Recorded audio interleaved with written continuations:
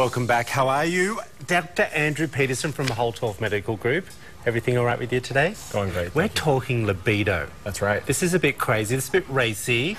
Yeah? That's right. So a recent study in the Journal of American Medical Association showed that 31% of men and 43% of women suffer from some form of sexual inadequacy at some point in their lives. Lack of desire, inability to achieve orgasm during intercourse, or pain during intercourse are all common symptoms of sexual dysfunction in both men and women.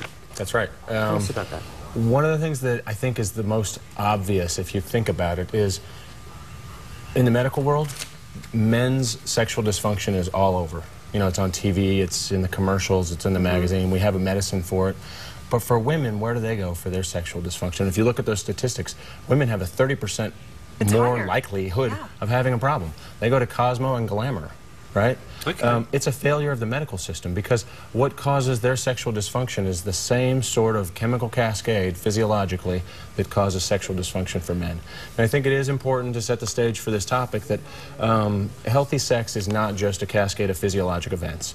It is also emotions, trust, vulnerability, an ability to communicate with your partner and talk about your needs and your fears, etc. And so counseling may be something that's important to help you through that. That's not the biology part, but with regard to biology, there's a whole bunch that we can do that we probably aren't. Okay, so are you referring to the fact that, well, first of all, let's talk about what are the symptoms for a woman, and then we'll go about the symptoms for a man, because maybe there's people going, I don't know if I have this or not. You know, for women, a low libido. They're just simply not as interested in sex as they either once were or as interested in sex as they think they should be is a symptom of sexual dysfunction, because a relationship, sex is part of a relationship that brings that closeness to the relationship, and it allows for a trust to develop, right? And if you don't have interest in sex and your husband does, it's going to make things difficult. It's going to put stress on your relationship in that regard all the time. So just a low libido. Then there are things like vaginal dryness, pain during intercourse, and inability to orgasm. And that's a huge one, because the health benefits of having sex has mostly to do with having an orgasm. Wow. What about for men?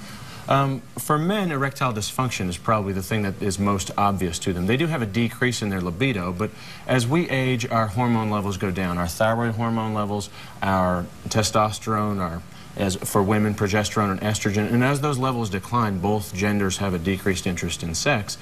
So for a man, maybe he has less interest in sex at 35 than at 18, but he still has an interest. Okay. Well, once you get to erectile dysfunction, then you're sort of like, what's going on? And that does indicate other health issues in your body. If the arteries that cause an erection are not functioning well, the arteries in your heart and the arteries in your brain have that same health. Oh, wow. So it's kind of a sign that maybe something's going on. It's an early indicator of heart disease. It's an early indicator of diabetes. You should have that treated, because the treatment for that will also improve heart and lung. So let's talk about what are the treatments that will help boost your libido? Well, first and foremost is testosterone, and that is not just a male hormone. Testosterone will improve libido in women and in men. What happens is there's this complex chemical cascade in the brain, then nitric oxide is released. That molecule causes smooth muscle to relax, which allows blood to flow into arteries. Well, that's health for everything, whether you're talking about your liver, your heart, or your ability to have an erection. So if you can't get clitoral engorgement because those arteries aren't relaxed, then it's harder to have an orgasm for a woman or for a man. So this is a matter, they need to go in and have a test done to see what their levels are? Yeah, a knowledgeable doctor should be able to test the levels of your testosterone in a man or a woman, and the levels are different, but to be able to say, wow, yeah, your levels are not optimal. And going back to youthful levels is what treats this, not going back to normal levels, because what's normal when you're 70 is not what's youthful and will allow these things to function well. Okay, and what makes your program concerning this so different? I would say the biggest thing is spending a lot of time with patients. My visits are 30 minutes at the shortest and an hour long when we begin. You can't get to the root of a problem in 5 minutes or 7 minutes. You just can't. There's one hormone real quick, if we're almost done, that I want to talk about, called oxytocin. Oxytocin is released in the brain when you have an orgasm. It's released most at orgasm. It's also released in stimulation, and that's a crucially important hormone for sexual satisfaction, for closeness, for bonding. It makes a difference in relationships. It treats depression, anxiety, it treats social anxieties.